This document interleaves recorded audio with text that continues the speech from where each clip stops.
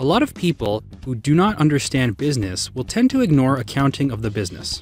So why use accounting or accountancy for business?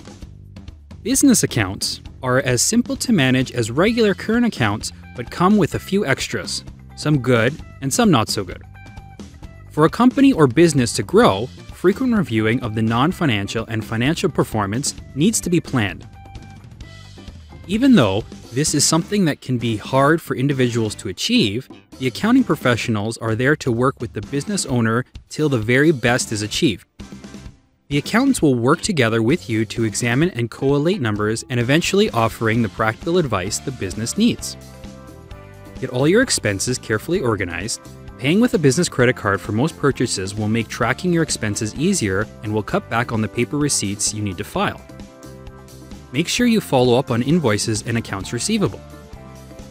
With so many other aspects you have to focus on in your business, it can be easy to forget or let go some unpaid invoices for long periods of time, but these can cost you in time and money.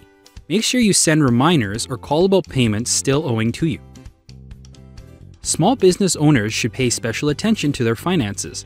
This is especially important in the first year of operation. With accounting, you can better keep your business finances organized and up to date.